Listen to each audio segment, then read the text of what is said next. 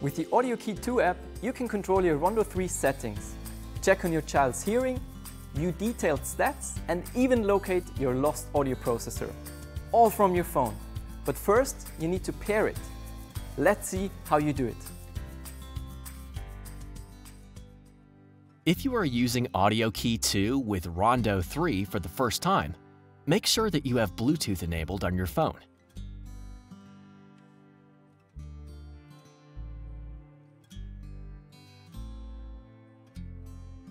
Restart your Ronto 3 and position it close by.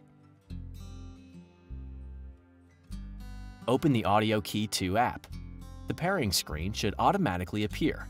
Then select the Direct Connection option and tap Next. If the pairing screen does not appear automatically, navigate to your profile and under Audio Processor, tap Pair Now.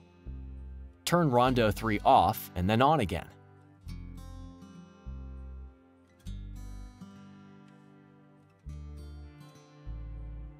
Then select the Direct Connection option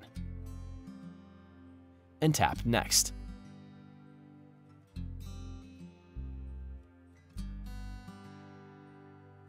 AudioKey 2 will automatically pair with your device.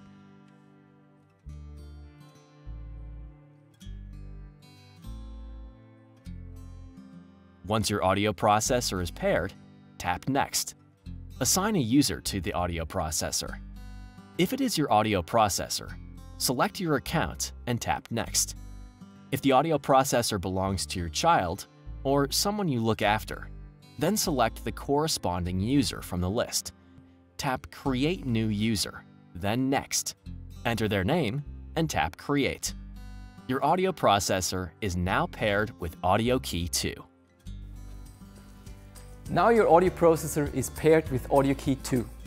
For more details about what you can do with AudioKey 2, visit go.meta.com/AudioKey2.